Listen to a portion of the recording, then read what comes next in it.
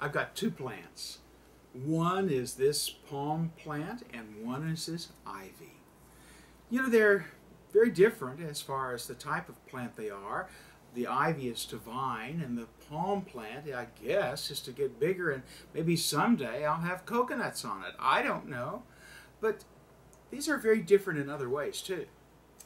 This palm plant right here is watered every week faithfully by someone who comes into my office and waters this plant and takes good care of it and watches it and picks off dying branches and such as this. This one takes no care at all. I've had this one for maybe 12 years, and it is just one of those plants that has no roots. In fact, it's deader than a doornail. It's fake. You know, sometimes in the church we get concerned about the faith relationship of people to Jesus Christ. What is it that gives faith and letting faith grow are the roots that the Holy Spirit sets down in us. This has no roots. This has no life at all.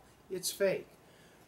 But a plant like this palm branch, this palm tree, will indeed, because of its roots, continue to take in substance as far as liquid and nutrients, and it will continue to grow a little bit, but it'll grow stronger and stronger and taller and taller.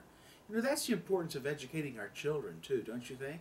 That's the whole reason why we have a Christian day school at our church, so that these plants might sink down their roots into God's Word and grow stronger.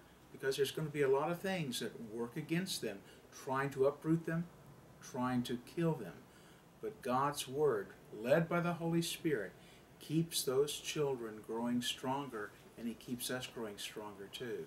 Stay rooted in God's Word, and don't be like this one. Be like this one. God's blessings.